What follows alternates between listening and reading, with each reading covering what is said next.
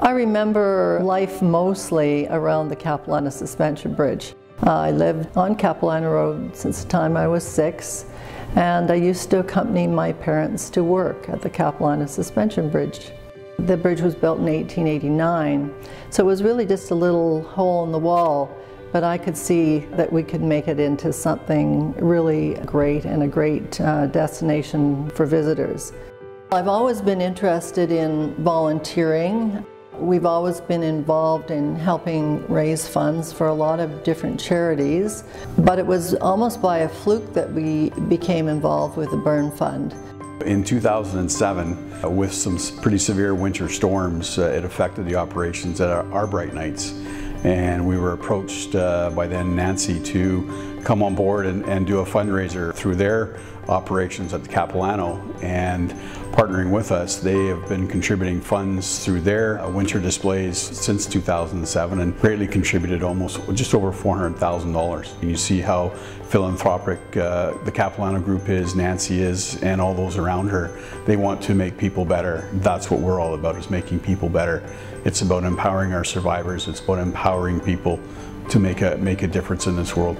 I think an amazing responder is an individual or organization that recognizes the great need in the community of organizations that try to make life a better place for everyone. And when there's people within the community like Nancy and the Capilano Group, they answer that need. They answer the call to do something to help move those goals and move that help forward to make sure that it gets to the people that it serves. She is the vision of both entrepreneurial spirit, Western passion, and brand passion. And she brings that not just here in this community, which I know she's very involved with, but Capilano is not just an attraction, it's an ambassador for Canada around the world. Travel and Leisure actually named Canada the top destination in the world. What is the front page image that they're using? It's the Capilano Bridge.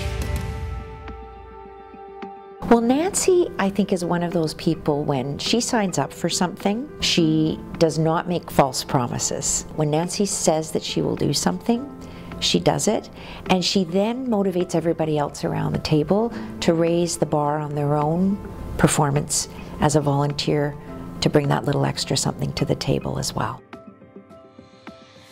A good researcher needs to have a very good idea. And that's why Nancy can be a great researcher. And the good thing about her, she wants to know more about the research that we are doing. Sometimes I feel that she's kind of my boss, because I have to update her of the work that we are doing. But somehow the passionate is very important to us, that if we see someone who is really interested in research, we try to give information as much as possible and encourage her to come and visit and update her for the new foundation, new research that we are doing. So Nancy was chosen to be honored this year because of the work that she does, both in front of and behind the scenes in empowering the Burn Fund. We need to honor partners like Nancy for that reason. I think one of the best things that's happened through all of this is that I started with a little team, I think maybe 12 or 15 people. Now I have a team of 580 people. The thing I like about them best is their spirit. It's all about spirit. You can train a lot of things, but you can't train spirit.